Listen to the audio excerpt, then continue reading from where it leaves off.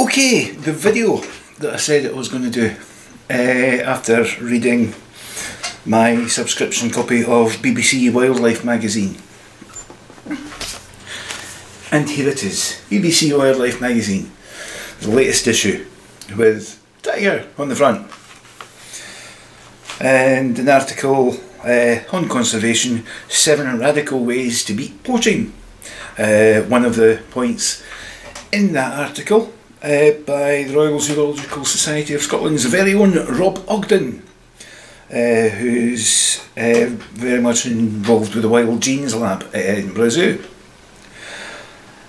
However, the page that I mentioned in my post earlier is here. It's this one, Agenda News, and it's got Mark Carwarden's always insightful and thoughtful column, where he says, "World leaders, wake up please. Indeed, world leaders, wake up please." And there are some brilliant articles that really show the difference between how parts of the UK work as regards nature and wildlife and conservation. Let me start though with some of the things that I know happen in Scotland, and I know some of you know what happened in Scotland as well, because some of you are friends from Edinburgh Zoo, so you'll know about this, the Scottish Beaver Trial, all about reintroducing beavers to Scotland. It's a joint project between the Scottish Wildlife Trust, the Forestry Commission of Scotland and the Royal Zoological Society of Scotland, and also Scottish Natural Heritage are involved, as well as they are the main body that does all the stuff for the Scottish Government. Very interesting programme. The trial itself has come to an end, and at the moment all the participating bodies are preparing their reports to hand in to the Scottish Parliament, to the Scottish Government next year, and hopefully all will go well. A lot of science is involved, a lot of scientific evidence from other countries show the immense value of what beavers do, creating wetlands for new wildlife and so on. During the trial process they discovered more information about beavers living in Tayside, out with the trial area. These were beavers that were released from private collections, possibly illegally, but after doing a little bit of research they discovered no one's complaining about them, they're not causing any problem. So while the trial is still going on and while we're still looking at things, let's just leave them be. They're not doing any damage, no one's complaining, they're not diseased, there's no problems basically. Leave them be and we'll worry about them if the trial suggests, let's not bother. There are other things that beavers have been found to be useful for in flood control, because they create wetlands further upstream. It reduces floods downstream, basically. Now, here's the point. Wetlands. Wetlands are very useful for water voles. Essential habitat for water voles. And this is something else that the Royal Zoological Society of Scotland have been involved in, the reintroduction of the water vole in the Trossachs. However, that has cost money to re-establish new wetlands for the water voles. And when you look at it, you can see if we have beavers, we don't have to go to the cost of creating new wetlands for the water vole. The beaver will do it for us, for free. clever. One of the other things that they're doing with as regards the Trossachs watervole is getting rid of the American mink. This is the key to your watervole survival, to get rid of your American mink. Now, back to BBC Wildlife magazine. As you can see from what I've just said, the Royal Zoological Society of Scotland, through Scottish Natural Heritage and other interesting parties, on behalf of the Scottish Government, are involved with lots of good conservation projects. Bringing back wildlife, native wildlife, and the natural balance of things to Scotland. Brilliant, superb. The Scottish Government is on board with good conservation programmes. Now this is the main reason why in the Scottish referendum I voted yes, because for me environmental is very, very valuable. For me it outweighed any economic argument, because in the grand scheme of things, let's be honest, the environment is more important than economics. Something that I'll come to before I finish this video. But we'll go back to the agenda news in BBC Wildlife magazine.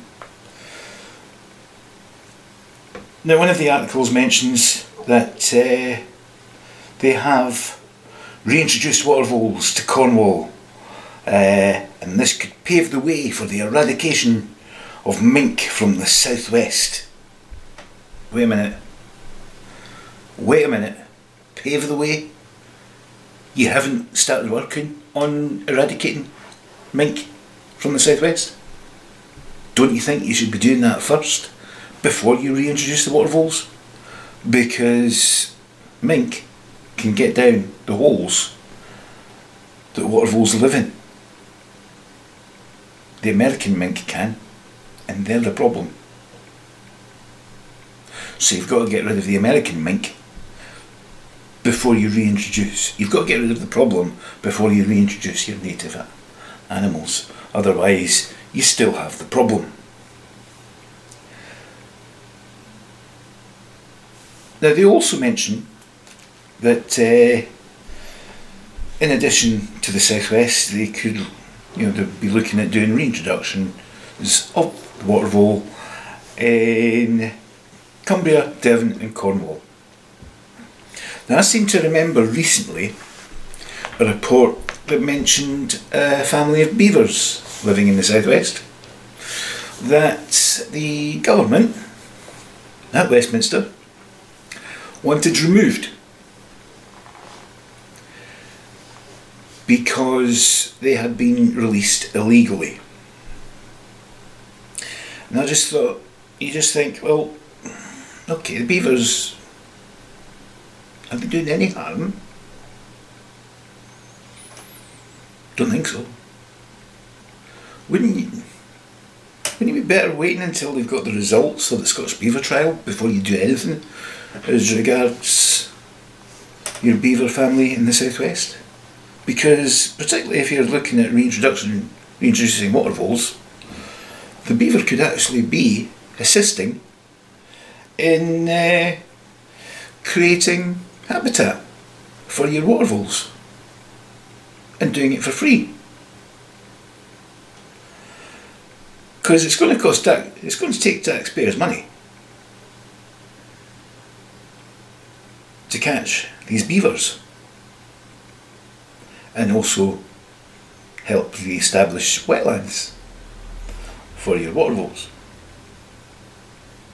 So by leaving the beavers be, I'll just save you money twofold on two different projects. Taxpayers' money.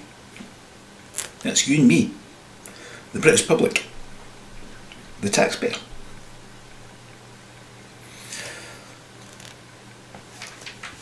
Now, DEFRA, a government department. This is another article. And this shows how government departments are stupid. particularly when that information is possibly coming from the government itself. Because a plan to reverse declines, I'm quoting here, plan to reverse declines in insects such as bees and butterflies could be a lost opportunity if the government doesn't offer farmers proper incentives to protect them, say a committee of MPs. So, basically, this committee of MPs is saying, good plan, good move, but you've got to do more, please do more. DEFRA's response seems to be something along the lines of, in fact, DEFRA's response is, this report recognises we are doing more than ever to protect pollinators, not least encouraging people to take simple steps such as growing more pollen-rich flowers. So basically DEFRA is saying, yes, we're doing good, we're not going to do any more because we're doing enough. No, you're not. You need to do more. You're going the right way. Keep going in that direction, because long term, that's the way it goes, and it's going to save you so much in the long run, in the long term, because the environment is like that. On the same page, something about something the Scottish Government are doing. This is totally different, because what the Scottish Government are doing is they're doubling the size of its marine protection area network, which will now protect a further 12% of territorial waters. And the key places that are being focused on for protection are habitats, critical habitats for basking sharks, minke whales and Rousseau's dolphins. Basically, the Scottish Government is doing one hell of a lot to help the environment. Comes back to beaver trap. Now, if you think that I'm saying all of this about the environment because I'm getting money out of it, no. It's a global thing. Everywhere we have to do something locally, because that will then collectively mount up globally. And if you ever want to get a rough idea of how important it is, and you're not that hot on the real sort of detailed scientific reports, let me point you in the direction of a really good book that really brings it home in a very dramatic fashion. This one. If you're ever at Edinburgh Zoo, you'll find it in the gift shop. Buy it. It's a good read. Remember, if you're a member at Edinburgh Zoo, you get a 10% discount. It sounds like I'm doing a publicity job for Edinburgh Zoo, and I am. It's a book called Do We Need Pandas? It's by Ken Thompson, and it is definitely worth a read. But people that know me will know that I love cockroaches. It's a long-term goal of mine to keep Madagascar missing cockroaches, because I think they're awesome. Insects, animals, wildlife, nature, biodiversity is awesome. It's important. Well, let me give you some examples. I've got them all marked here, little orange tabs, see, all ready, prepared. One of my favourite ones is the dung beetle. Dung beetles prevent fouling of forage, promote dung decomposition into useful plant fertiliser, and reduce the populations of parasites and pest flies. So an important insect. However, if you're using insecticides, you're going to kill these guys off, along with all the other insects. because insecticides don't discriminate. So the real thing is to get the natural thing.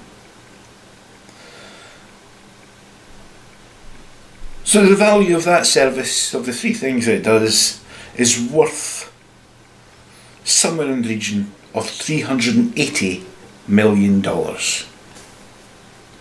Not much, really. But that's at 2006 prices, and it's a conservative estimate. But let's build on all the other things that then has a knock-on effect to. The control of pest insects reduces crop losses somewhere in the region of $4.49 billion. Now this is only America, so extrapolate this over to other countries.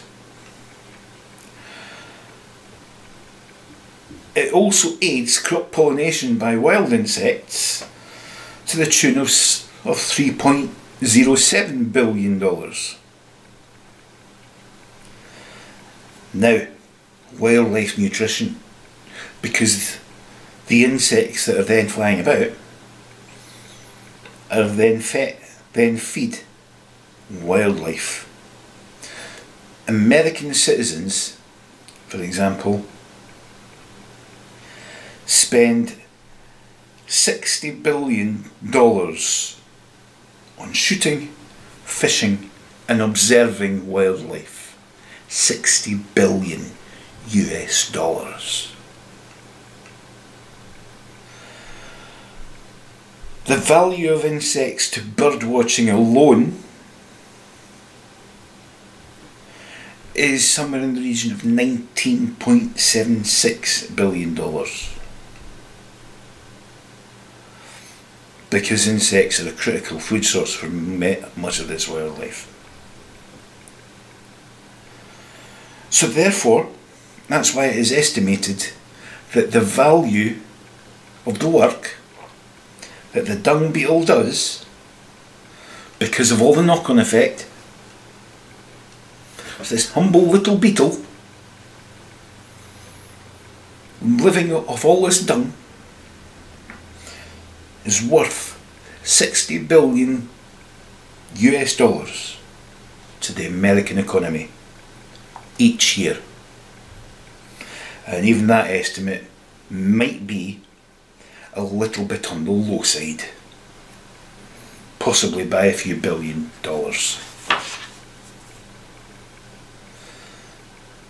I was going to say about that one, but I don't think I'll. Yeah, I will. Every year we lose so much of our wild places, our wild habitat. How much is that worth to mankind, PLC? 250 billion US a year. How much is this global finance problem?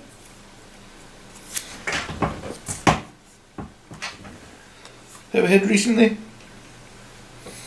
And don't think biofuels are the way forward either. We need to find a completely different source from the internal combustion engine. The internal combustion engine has seen its day. We need to forget that, because to make biofuel replace our carbon-based fuels, 70% of the UK crop of grain would have to be used just to keep the UK going in biofuel. So therefore, at the moment there's about 5% of it. But that would have to be increased to 70% of it. Therefore, taking away from food. So you have a plain choice. You can either keep the internal combustion engine and starve, or you can eat and get rid of the internal combustion engine. But as I often say about conservation, and why I have always said, since I've learnt more about it, that we need to focus on conservation, because the value is immense. The return value from good targeted conservation work is immense.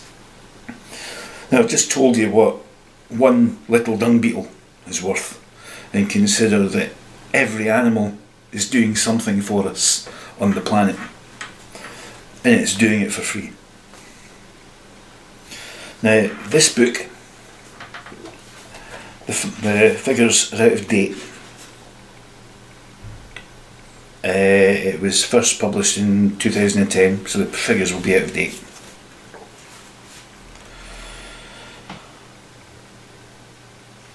But just to give you an example, in 2010, BirdLife International reckoned that with £19 million, that's 30 million US dollars, 30 million, not billion, million, so it's small change, really, in comparison. Well targeted, over the next 5 years, they could save from extinction all of the world's 189 critically endangered bird species. So all of your most critically endangered bird species would be taken off the list, not because they're extinct, but because they've been saved for 19 million quid. I think that's good value for money. I think that is incredible value for money. And it is said that a good start, also again from this same book, a good start on solving the most urgent conservation problems could be made with only 5 billion US dollars. Every country can make a contribution. Bear in mind that in the UK there is 13 billion spent on illegal drugs. And in America, 5 billion is what is spent each year on Halloween.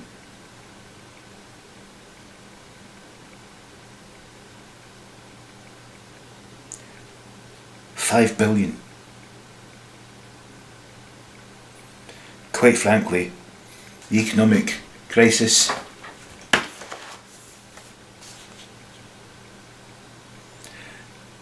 conservation, global environmental conservation is small change in respect of the global economic crisis. Conservation is far, far more important, and because of the way the Scottish Government has been dealing with the environment compared to Westminster, that's why I voted yes. Nothing to do with economics. Economics, long term, is the least of our worries. Long term, it's the environment that is important. Do we need pandas? Let me tell you this. With most species, the time that we've discovered that we need them is when they've gone extinct. Let's not find out. Let's put some effort into conservation. Thank you very much.